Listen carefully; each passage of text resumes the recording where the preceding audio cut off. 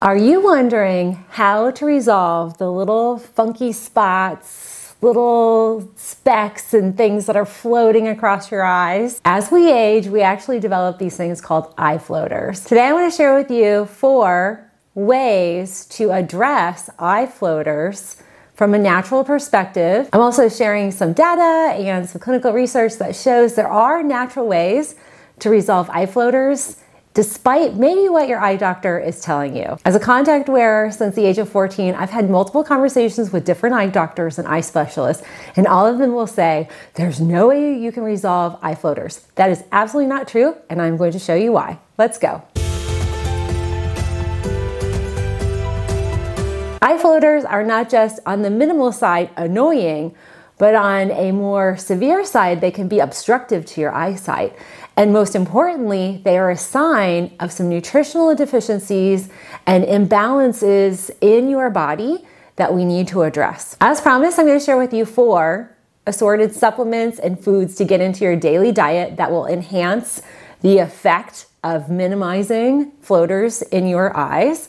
But I also want to share with you, before we go there, I want to share with you 2 things we need to address and avoid to support your eye health and to lower the risk and the cause of eye floaters. So number 1, if you are a regular caffeine consumer, whether it's decaf or caffeinated coffee and even some caffeinated teas, caffeine for some reason enhances the oxidative stress to the eye, partially because of its vascular impact. So caffeine kind of ramps up our central nervous system, we get blood flow, and we notice the effect of caffeine in making our bodies jittery.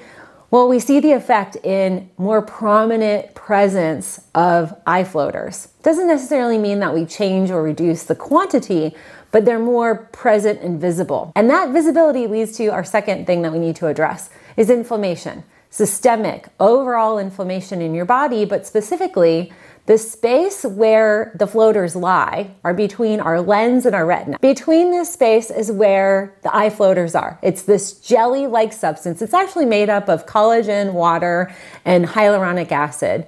And the floaters themselves are basically a kind of clumping of the collagen. And that clumping effect is caused by an assortment of oxidative stress. So inflammation, systemic inflammation, inflammation in your eye, inflammation in your vascular channel, i.e. diabetes, prediabetes, high cortisol, stress, that causes oxidative stress. And we see the net effect of oxidative stress breaking down this middle jelly part, the vitreous part of our eye between our lens and our retina. And that is where the eye floaters are coming from. That's a very simplified explanation, but knowing you can cut your caffeine and we need to address inflammation, that leads us into why these 4 items I'm going to share with you now are highly effective, because they're all going to address the inflammatory factors that are causing oxidative stress, breaking down this jelly-like substrate, if you will, between your lens and your retina, and creating eye floaters. So number 1, to really help reduce the quantity and the overwhelm of eye floaters on your eyes is to increase your bromelain intake. Now, bromelain, you probably hear me talk a lot about that.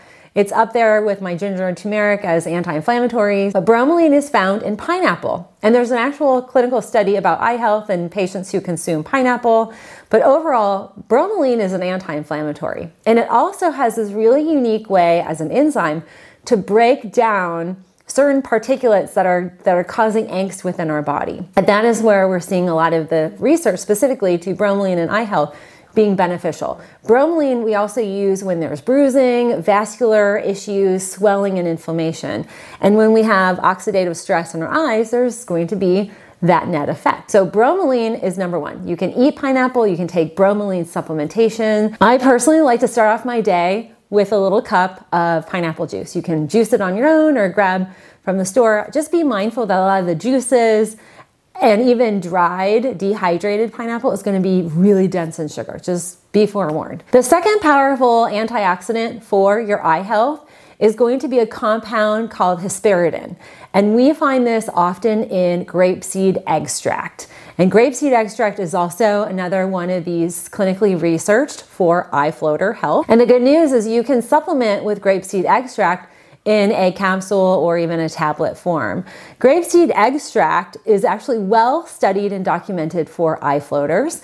And overall, hesperidin is what we consider vitamin P. It is a bioflavonoid that is super, super power punch with antioxidants that can target oxidative stress and free radical damage that is breaking up that jelly-like structure in between the lens and the retina, which is causing the collagen fiber clusters that we register and see as floaters moving through our eyes. The third supplement I recommend is an Ayurvedic herbal. It's called alma. Alma is from a particular fruit, a gooseberry, and this is a really, really high, super heavy hit of vitamin C. Vitamin C is essential as an antioxidant, but it also is really a core factor and building block to collagen. When we're talking about the collagen fibers that are breaking down, ultimately as we age, we're going to develop more and more these collagen fibers. Basically, they're breaking off and we see them as floaters. Well, that is a collagen issue, and amla is a really good preventative and precursory building block to keeping your collagen structure strong and supple. And that leads me to number 4, and I've talked a lot about the benefits of collagen, but this is really important. One of the things that we see as we age, and sometimes, changes in our diet and a lack of eating good, healthy collagen on a daily basis is a deficiency in collagen. Collagen keeps our skin, our soft tissue, and other tissue structures in the body, including bones, healthy and supple. And we have these structures that we need to keep strong and supple. Well, the vitreous breakdown of the collagen in this jelly, it's partly due to a reduction in the strength of collagen. So the fourth thing that we want to add is healthy collagen. I recommend 2 things here. I love to recommend making your own bone broth. That's one of the best ways you can get natural collagen into your body by boiling up for a long period of time, or simmering, or in your kind of pressure pot, adding in bone marrow, throwing in a whole bunch of vegetables and some mushrooms and some rooted herbs like turmeric and ginger and even garlic. But overall, you can make your own bone broth and you can supplement with collagen. My favorite collagen that I use personally every day is a collagen by Organics. It's our clean sourced organic collagen powder. Collagen powder is a great alternative if you're like, I don't want to fiddle around with bone brothing and making my own. And by the way, you can buy bone broth in the frozen section, but I like to combine both. I like to have a collagen powder that has an array, a multi-blend of collagens. There are over 26 collagen types out there, and food first. So that's one of the reasons why I recommend having bone broth on hand. I personally recommend for patients and use in my own life, I will use bone broth as a water alternative. So for instance, if I'm steaming vegetables, I don't add water, I use bone broth to do my steam. It infuses all the goodness in there and it soaks it in. The other thing I'll do is if we are making like quinoa or farro or our lentil pasta, I will use bone broth as my boiling agent. And so it just infuses it into those noodles or the grain that we're eating. So the question of the day, friends, is what type of eye floaters are you experiencing? Do you notice, especially if you're a woman, that your eye floater experience changes throughout your menstrual cycle? This is really common, and it's something, it's frustrating. I don't feel like there's enough scientific research about this. But I know in my own life, and even with my patients that do suffer from eye floaters, they notice changes that are cyclical to hormones. And obviously hormones play a big role in oxidative stress and inflammation. So that's something that might be a topic in future videos if you're interested in. But definitely any questions, comment down below, and I'll use your questions specifically for a video topic in the near future. Thanks for tuning in. I hope you give this a like, hit that follow button, and help me on my mission to reach 1 million subscribers to get the word out that natural health and wellness can help address a lot of root causes of illness and disease, and it's an easier, more holistic approach to medicine. Thanks for tuning in. I'll see you on our next video.